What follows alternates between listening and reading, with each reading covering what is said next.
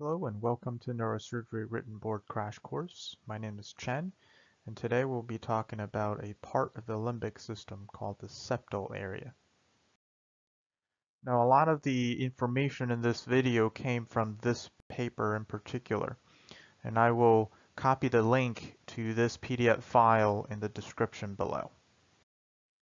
Now, the septal area is located on the medial surface of the cerebral hemisphere, nestled inferior to the rostrum of the corpus callosum and anterior to the third ventricle and lamina terminalis.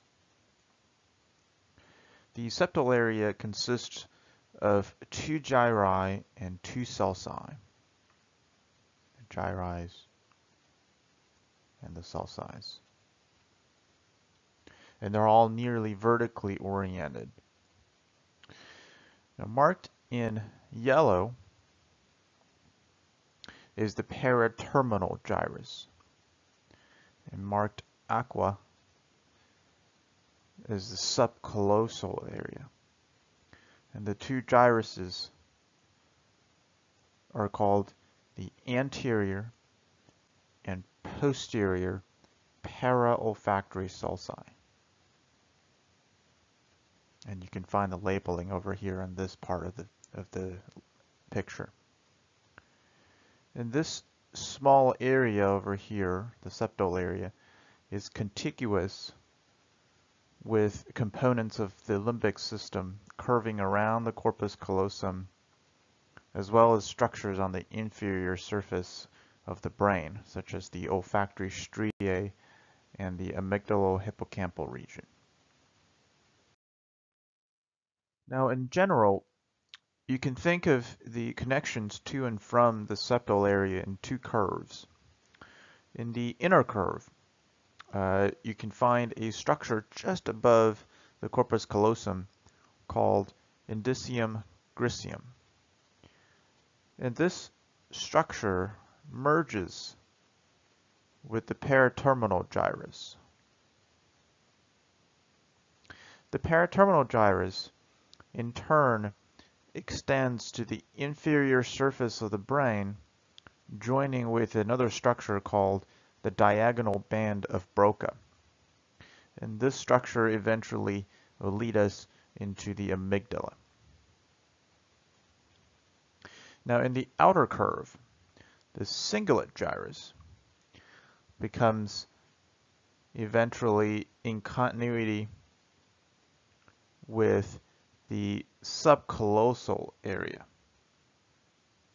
and they merge together. This then goes on to meet the medial olfactory striae.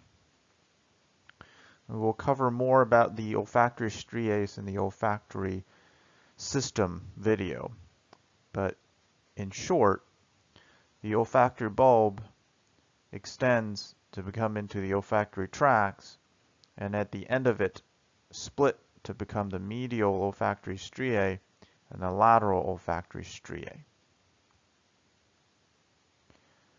The lateral olfactory striae is directed across the lateral part of a structure called the anterior perforated substance, right over around here. And then it bends abruptly medially towards the uncus and the parahippocampal gyrus. The medial and lateral olfactory striae arise from the posterior aspect of the olfactory tracts, as we talked about, and forms the anterior margin of the anterior perforated substance. Now, since we're on the topic of the anterior perforated substance, let's go over it briefly. The anterior perforated substance is located on the base of the forebrain with boundaries bordered by anteriorly the olfactory trigone, anteromedially the medial olfactory striae, anterolaterally the lateral olfactory striae, posterolaterally by the uncus, and posterior medially by the diagonal band of Broca and the optic tracts. What gave this structure its importance are the numerous lenticulostriate arteries that supply such areas as the internal capsule and the basal ganglia, and therefore it's appropriately named due to its perforated appearance over here. Now, if we take a cut of the brain coronally at the level of the anterior perforated substance, we get a picture of this to the right of the screen. And you can see how the basal ganglia is directly above the anterior perforated substance, and hence the lenticulostriate artery strokes will lead to basal ganglia lesions, as in the case of the lacunar strokes. Now remember, we talked about this structure called Indusium griseum earlier. Now this structure lies just above the corpus callosum, and it wraps around all the way around. And when we take a look at it from a top-down view, we can see that it is divided into a medial to a lateral and a medial longitudinal striae on each side. And this structure loops around and wraps all the way around and eventually will go into the hippocampus. And when you strip the brain away, you can see that this structure, the Indusium griseum, loops around and eventually goes into the hippocampus. And in fact, the structure is actually the remnant, the terminal extension of the hippocampus that connects between the hippocampus and the septal area. Now, the septal area has many connections that links itself with the rest of the limbic system, and we've covered a few in this video. The diagonal band of Broca links the septal area with the amygdaloid region.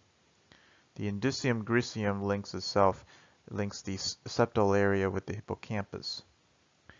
The cingulate gyrus is in direct continuity with the parahippocampal gyrus, which eventually feeds itself into the hippocampus.